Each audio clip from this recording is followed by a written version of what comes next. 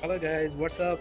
Today we come here for to buy a new e-bike, which is the electric bike, and here you can see a lot of e-bike here.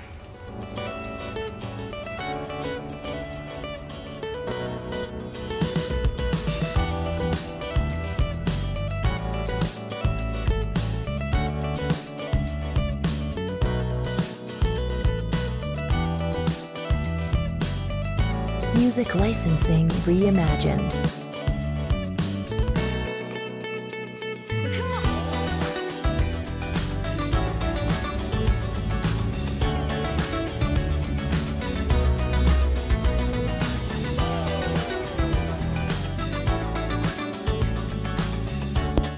So guys এটা আমি choose করেছি আমার first choose হিসাবে। এটা অনেকটা regular বাইকের মতো এবং এর ওয়েটও রেগুলার বাইকের মতো। এটার ডিমেনশন অ্যান্ড লেন্থ অনেকটাই রেগুলার বাইকের মতো, অনেক বড় সাইজ এবং এটাতে দুইটা হাইড্রোলিক এবং রেয়ারে একটা হাইড্রোলিক ডিস্ক রয়েছে। তারপরে হচ্ছে গিয়ে টায়ারগুলো অনেক বড়, রেয়ার টায়ার এবং ফ্রন্ট টায়ারগুলো অনেক বড়।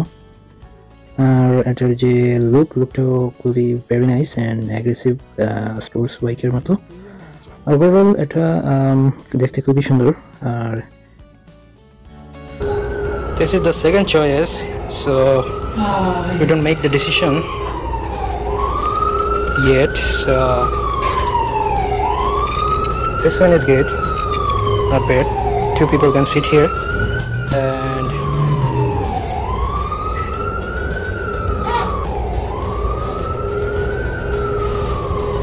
here is the hydraulic brake. One is the back side, and here is a one in the front.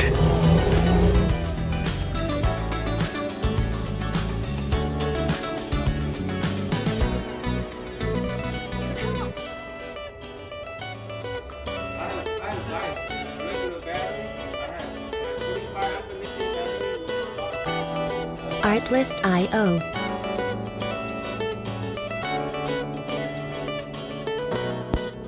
So guys, finally we make decision for this bike and আমরা এটাই নিচ্ছি আর এটা আমরা confirm করে ফেলেছি। অ্যান্ড ওরা সব কিছু চেক করে এটা আমাদের জন্য পারফেক্ট করে ইনস্টল করে দিচ্ছে অ্যাক্সেসরিজগুলো। অ্যান্ড বিকজ এটা হচ্ছে গিয়ে ইলেকট্রিক বাইকের জন্য ছোটো বাইকগুলো very safe and comfortable ride করার জন্য, আর হ্যান্ডেলিংয়েও ইজি। কারণ বড় বাইকগুলো ইলেকট্রিক বাইক কিন্তু ওই রেগুলার বাইকের মতো এত কমফোর্টেবল না, আর হ্যান্ডেলিং কিন্তু ঝামেলা হয়।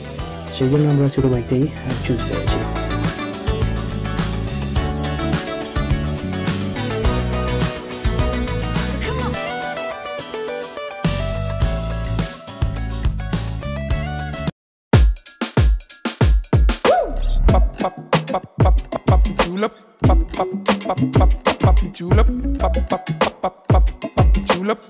Artlist.io.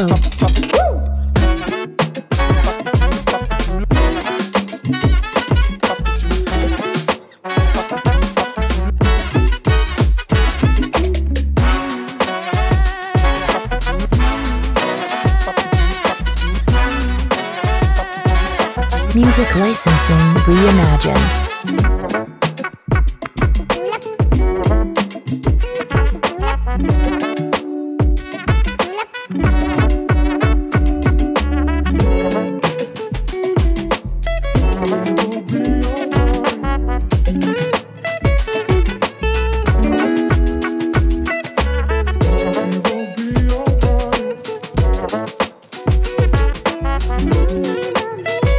Artlist.io.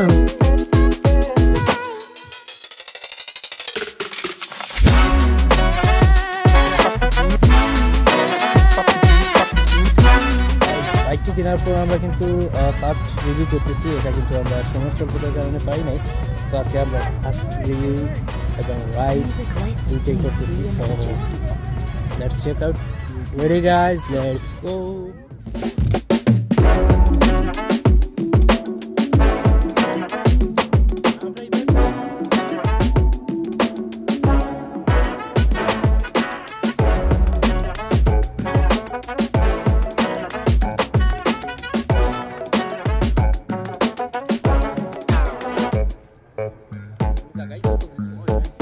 Artlist.io.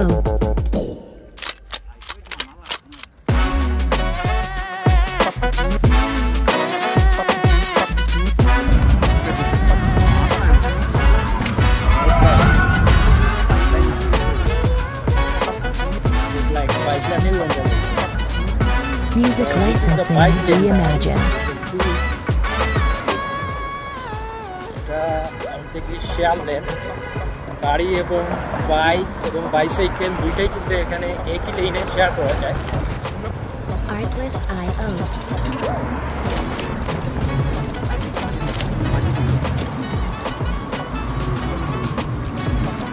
তো গাইজ আমরা কিন্তু একটু শর্টকাট রাস্তায়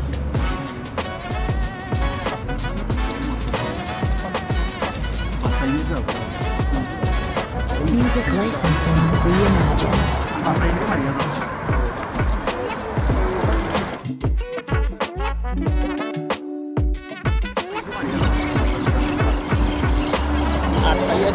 বাস লাইনে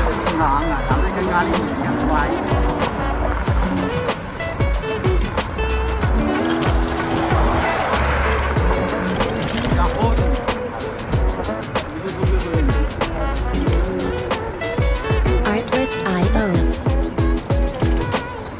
তো গাইজ আমরা যে লেনে দিয়ে যাচ্ছি সেটা হচ্ছে কি বাস লাইন, অনলি বাস কিন্তু এলাও এই লাইনে রাইড করতেছি, যেহেতু এলাও না তারপরেও আমরা এটা রাইড করতেছি।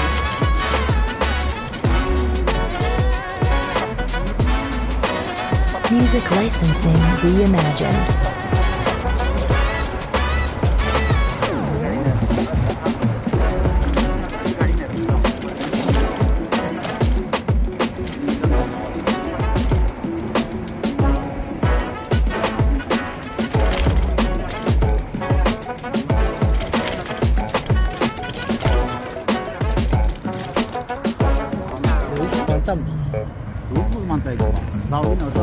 Artlist.io.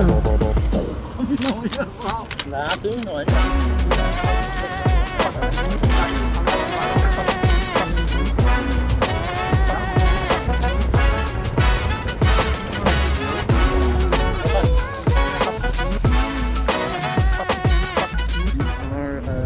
এটা একটু কেনার জন্য সে স্টোরে গেছে, তো সেখান থেকে আসার পর আমরা আবার বাইক শুরু করবো। স্টাফ করে ওয়েট করতেছি। আমেরিকার যে রুলগুলো রয়েছে সেগুলো থেকে অনেক রুল রেগুলেশন ফলো করে কিন্তু বাইক রাইড বা যে কোনো ধরনের রাইড করতে হয়। কারণ বাইকের জন্য, বাইসাইকেলের জন্য একটা লেন রয়েছে, বাসের জন্য একটা লেন এবং রেগুলার ভেহিকেলের জন্য একটা লেন রয়েছে। তো তারপরেও আরও অনেক রুল রেগুলেশন রয়েছে, অনেক রেস্ট্রিকশন রয়েছে, এগুলো কিন্তু মেনটেন করে কিন্তু রাইড করতে হয়। আর সামনে দেখতে পাচ্ছেন যে লাইটটা রয়েছে, এগুলো কিন্তু অটো লাইটে কিন্তু অটো টিকেটেবল ফাংশন রয়েছে। যদি আপনি রেড লাইটে যদি রেড লাইট কন্ট্রোল না করে আপনি পাস করে রেড লাইট পাস করেন, রেড লাইট থাকা অবস্থায় যদি আপনি এটা পাস করে থাকেন তখন অটোমেটিকলি একটা রেড লাভ লেটার চলে আসবে। লাভ লেটার মিন হচ্ছে গিয়ে আপনার একটা টিকিট চলে আসবে আপনার বাসায় কয়েকদিনের ভিতরে। তো এখানে মতো থাকবে $60। সো এরকম কিন্তু একটা সিস্টেম রুল রেগুলেশন দিয়ে কিন্তু আমেরিকাতে প্রতিটি জায়গায় কিন্তু রাখানো হয়েছে, যেগুলো হচ্ছে গিয়ে জনগণের বা এখানে যারা বসবাস করবে তাদের সেফটির জন্য। তো বাংলাদেশে এগুলো কিন্তু নেই।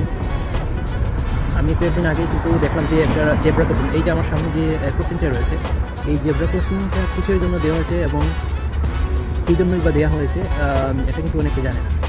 অনেক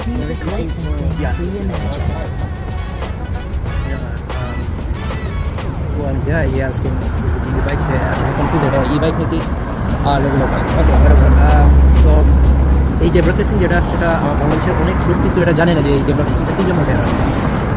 আমি দেখলাম কয়েকদিন আগে একটা এই যে স্টপ সাইনটা, এই স্টপ সাইনে কিন্তু আসার পর গাড়ি কিন্তু অটোমেটিকলি স্টপ হতে হবে। এই যে লাইনটা, এই লাইনটা কিন্তু ক্রস করতে পারবে না। সো এই লাইনটার ভিতরে কিন্তু আপনার any kind of vehicle stop করতে হবে।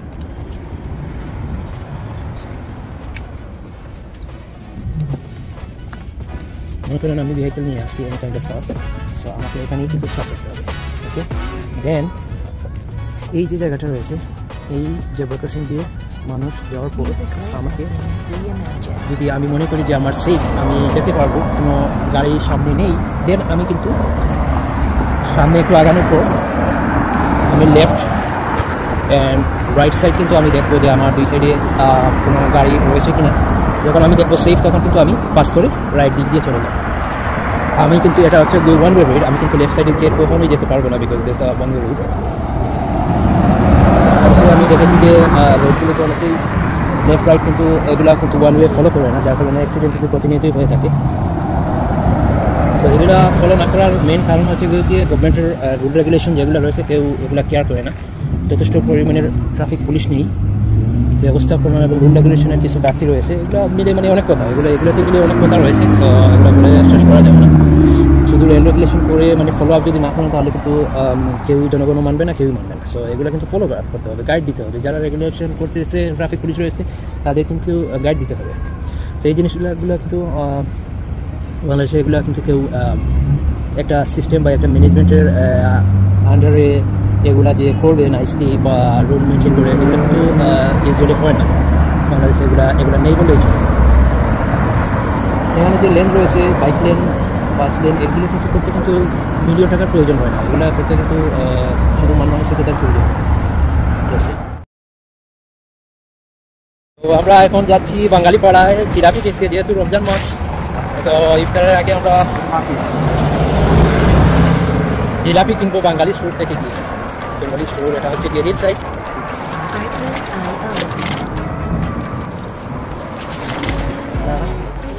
এখানে অনেক বেশি বাঙালি স্টোর রয়েছে, সব কিছু।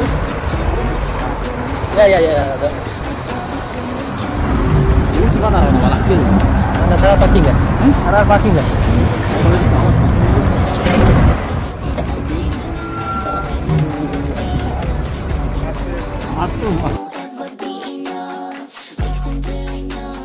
Bitch, I ain't the one. He don't want love, love, love. He just wanna fuck, fuck.